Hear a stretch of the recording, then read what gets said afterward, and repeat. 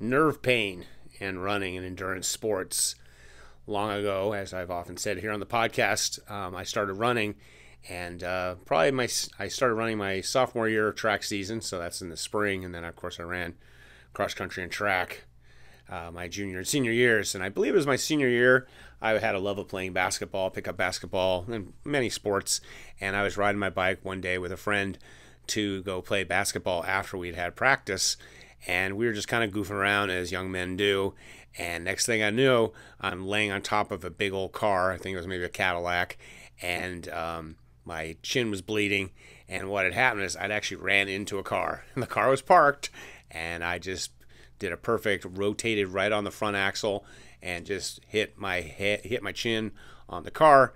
And I kind of wrenched my hip. This hip issue is pretty much what this article is talking about, nerve pain that I wrote about, and that's basically what I've been dealing with. I mean, I often say, stay healthy, be boring, not epic.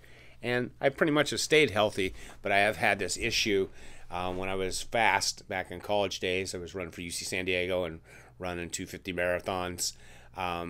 I would have this hip issue, and it mainly come up when I would have to sit a lot, and like we would often have to drive great distances to our races.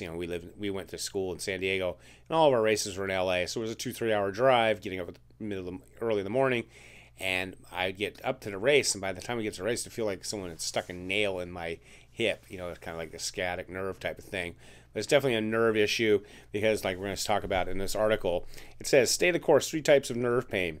Nerve pain is amongst the most persistent and difficult injuries to treat, and that's definitely the case. I mean, I can feel my hip right now, and it's still bothering me. Gosh, that was 1981, 40 years ago, and I still have issues with it. I be able to manage it pretty good, but it's just always an ever-present thing. It's bad. Of course, when I was younger, it was really a problem. And it says, kind of like in the modern era, you've got the internet and medical support. Soft tissue injuries will heal with the time-honored treatments of rest, ice, mobility, and strength and efficiency.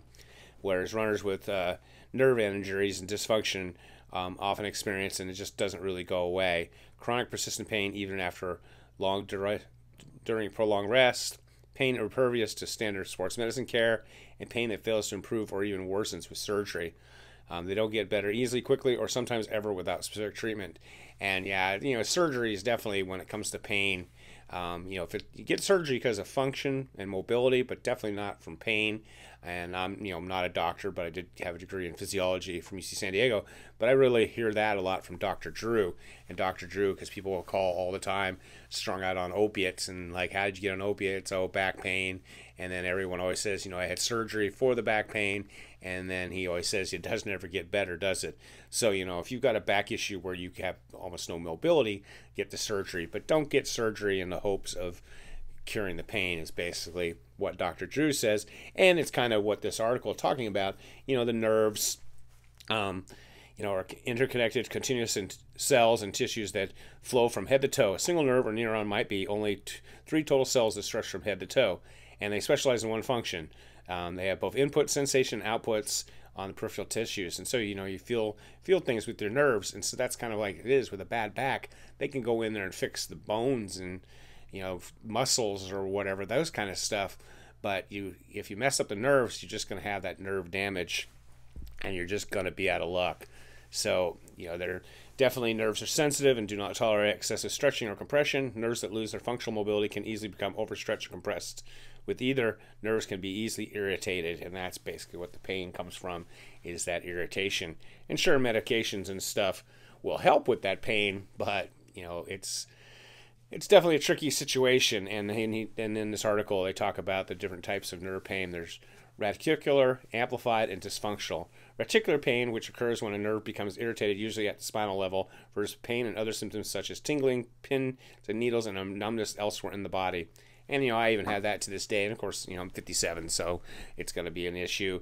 And, runners with sciatic, for instance, get referred pain that flows the length of the sciatic nerve down the buttocks, hamstrings, and sometimes all the way to the calf and foot. However, with radicular pain, there is nothing wrong with the tissues of the hamstring, calf, or foot.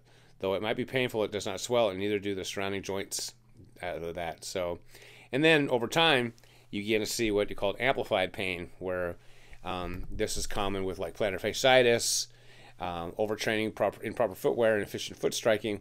Conventional treatment, some plantar patients fail to fully improve. Deeper analysis finds they also have neurogenic signs and symptoms which amplify the pain. And I've known many people with the plantar fasciitis that they suffer with it for many years. And it's like I said, it's not like it is a physical thing, but it's not the bones and the muscles. It's the nerves, and the nerves, when they decide to go crazy, they go crazy.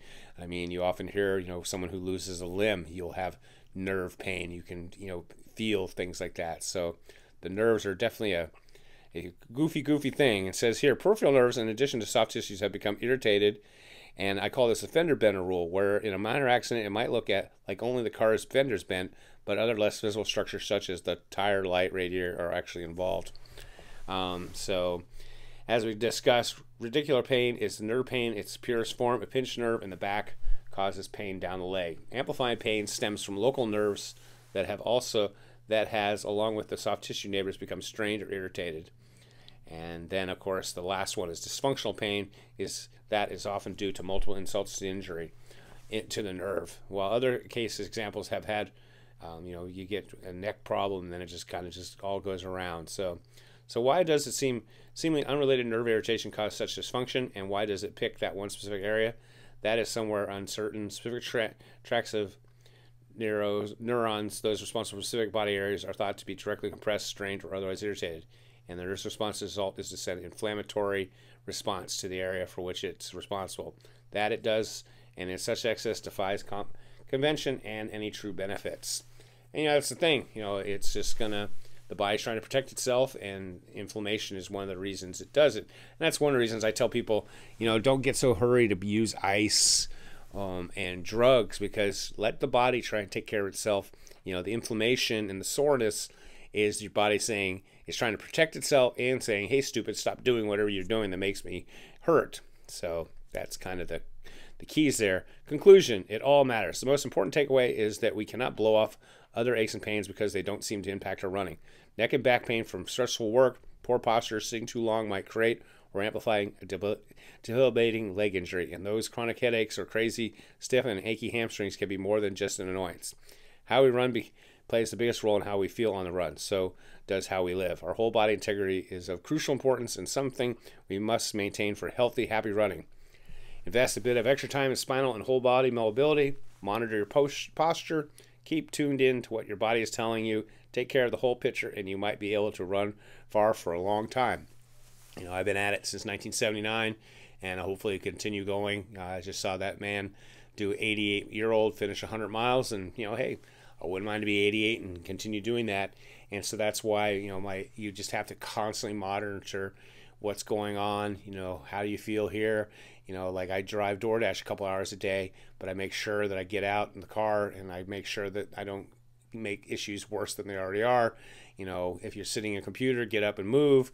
That's why a Fitbit's great. It kind of will tell you, hey, you do your 250 steps, so you're not sitting there so long. And just look at everyday life and go, is this going to be safe? Is this going to be an issue? Can I do this? Can I do that? So many people just kind of don't think, and then they get injured. And it kind of all goes down to my 3 rules. Stay healthy, meaning, always look at situations. How is this going to impact my overall health and my running health and longevity? So stay healthy. Be boring, meaning don't do crazy stuff. Be calculating and figure out, I could do this crazy thing when I was 20, but now I'm 50. Maybe it's not so smart. Like today I was door dashing, and this young man was on a motorcycle, and every intersection he was popping a wheelie and driving away. Well, he's a young guy. He could get in a wreck, and he might recover. But, if I'm I don't know how you're going to ride a motorcycle at 57.